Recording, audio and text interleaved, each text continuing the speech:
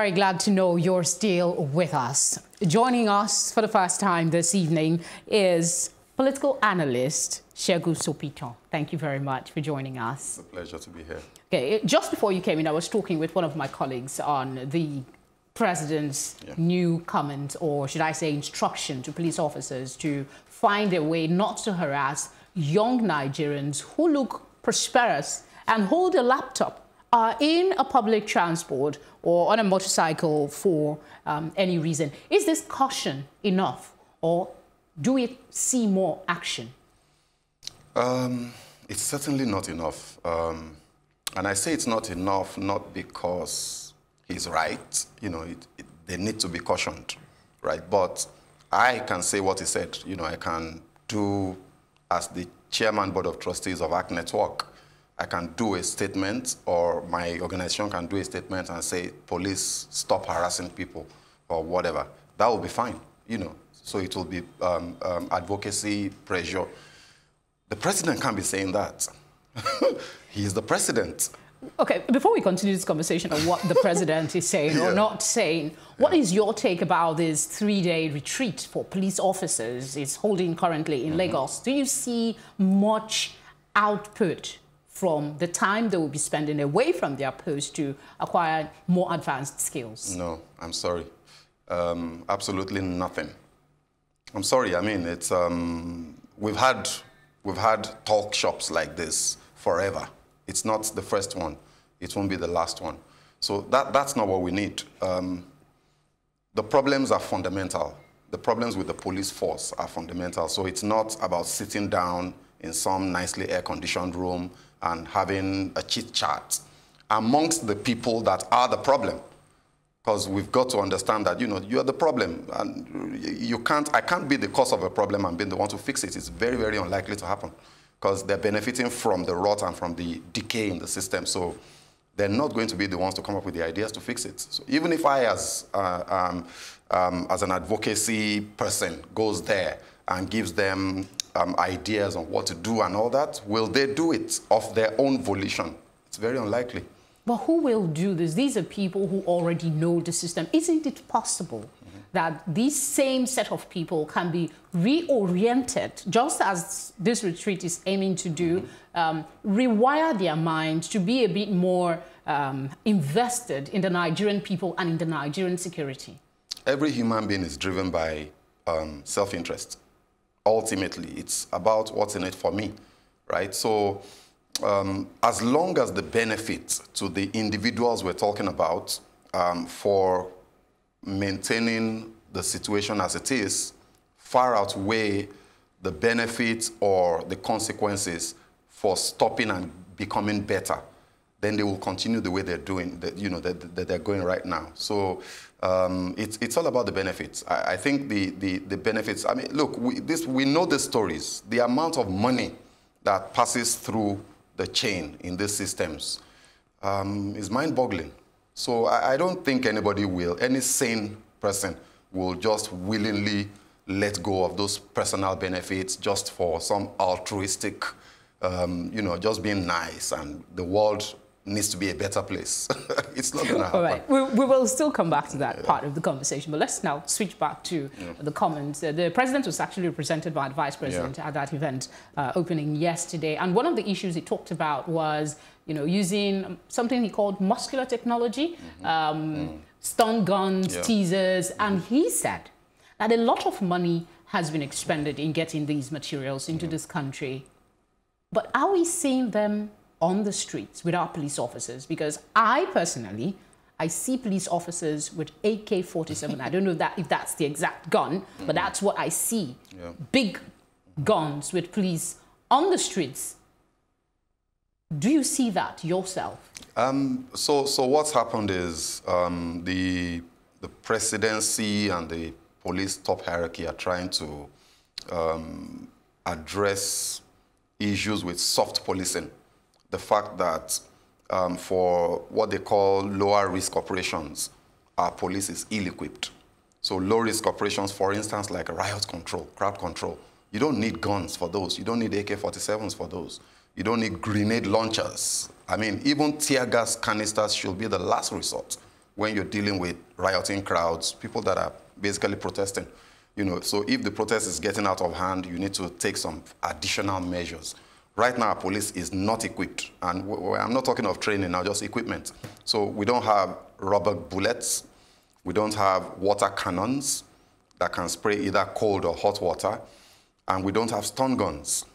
So what the Vice President is talking about is stun guns. I think it's a recent development. They've just started the process. So you won't see it on our police yet. Well, if you were to give an estimation with all the exigencies of the Nigerian society, what time frame would you give for us to begin to see our officers without those dangerous-looking weapons? Well, I mean, I would rather not venture into that because I'm not a police officer. I'm not an appointee of government. But the money has been expended, as our Vice President has told us. So ordinarily, all things being equal, given our public procurement provisions and all that, typically if government says, I want to do this today, and they start today, it can't happen earlier than 6 months, just by virtue of our laws.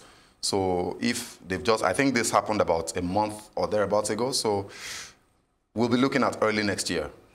It will be nice to start seeing our policemen with stun guns for a change instead of, AK-47s. Yeah. Just a weird question that came to my head. Why is it taking so long for things that really are needed to be in place? We have very obvious security challenges. This is not the first tenure of this government, and it's taking this long for such equipment to get to us. We are not even sure it's going to be on the streets anytime soon. I think the question is, why is it taking us this long to even get to this conversation at all? I mean, the Nigerian police force has been in existence for over 60 years.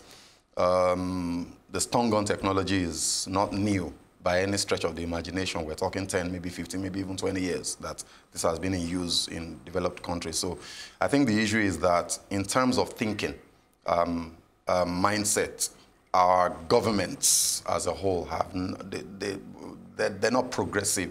They're not deliberate in looking for how to improve the system. So if we had a system that was self-improving and that would consistently question and interrogate itself to adopt best practices globally and all that, then you would have had this happen 10, 20 years ago.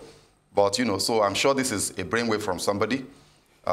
Obviously, somebody's going to be eating some money as a result as well. I'm praying that this brainwave lasts for as long as possible, so Nigerians can begin to have do you see this helping build that trust gap between the people and the government? Because this is another charge that the president gave yesterday, that there is a trust deficit between the police and the people. And how can you help the people if the people don't trust you? Yeah. If you mean, do I see the introduction of this softer, weaponry and all that, building the trust deficit? I say absolutely not. In fact, my fear actually is that, the fact that I know that if I pull a trigger on somebody because he doesn't want to give me 100 naira or 200 naira, that he will die and there'll be consequences, is a deterrence in itself for, extrajudicial killings and all. So usually what happens is the guys that eventually do kill people in such manners are either intoxicated, or there's usually some extraneous factor pushing them. Now, if the average policeman knows that if I pull this trigger, this guy won't die. So we've got to be careful. That's an intriguing thought. Yes, because it's not just about giving them these guns, these stun guns and all of it. It's about training. There's a mindset that goes along with soft policing, with dealing with members of the public on less harder crime situations. There's a mindset that goes with that, and our officers just simply don't have it.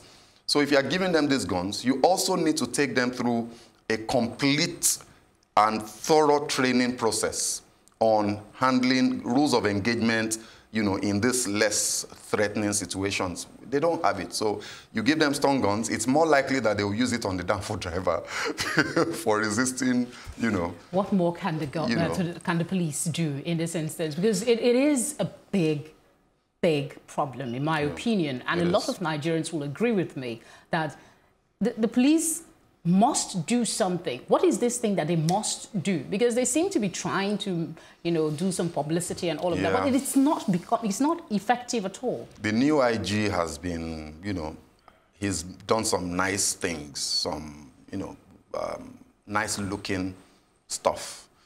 But I've always said that the Nigerian police has foundational problems. The problems will not be addressed by this piecemeal introduction of new measures, some new policy, you know, and all that.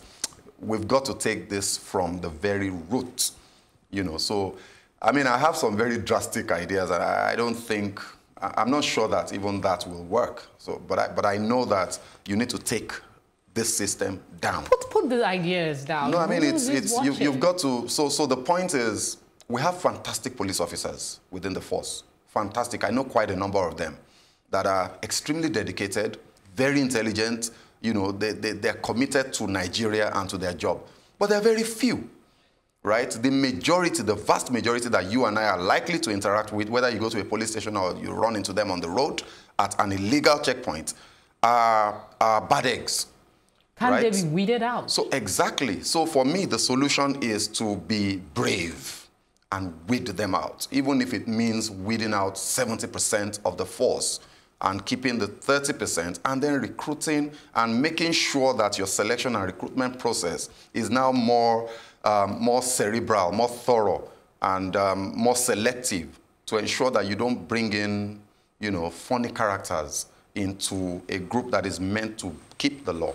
So for me, it's got to be something that fundamental. The exact workings can be, you know, discussed and worked out. I want to pick your brain.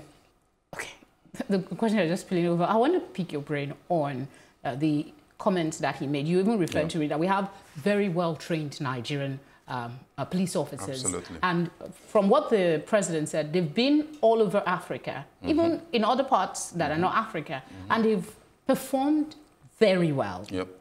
Why is it that those successes, what is stopping those successes from being replicated rather, in this country? Why are those crop of police officers not retained in this country for effective policing? The reason is actually so simple that it's almost ridiculous.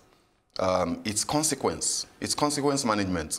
So that's why I say the president is not a motivational speaker. He's not a preacher. He shouldn't be saying to the police, do not harass innocent public, members of the public or innocent citizens. Just focus on the Yahoo boys. He shouldn't be saying that to them. He shouldn't be preaching it. He should simply ensure that a system is in place that will punish the police officers that go outside of the bounds of the law in doing their job. Right now, what happens is that they, you know, not just the police, in the whole society as a whole, there is no consequence for bad behavior. It's one of our most fundamental problems. So within the police force, you kill, how many times have we seen a policeman go to jail or to the gallows for killing someone extrajudicially? Usually what happens is that you hear that he's been either transferred or, yes, he's fired, he's taken to court, you know the case is in court, but you never quite hear the end of it. You know, I can't actually put my fingers on one or two or three cases. No, there have been instances where you were dismissed outright. But that's the point, you know. So I get dismissed for killing someone. Hello? Someone's dead. So the least that should happen is that I should be incarcerated. So how many times have we seen police officers incarcerated for bad behavior? Very few. Until we fix that, you know, it's going to continue. Thank you very much, as always, for sharing your thoughts with us. Thank you. Right, we'll go on a short break. And when we come back, we'll be talking about Nigerian governors. Some seem to be on a different page with the federal government as regards the minimum wage agreement. Stay with us.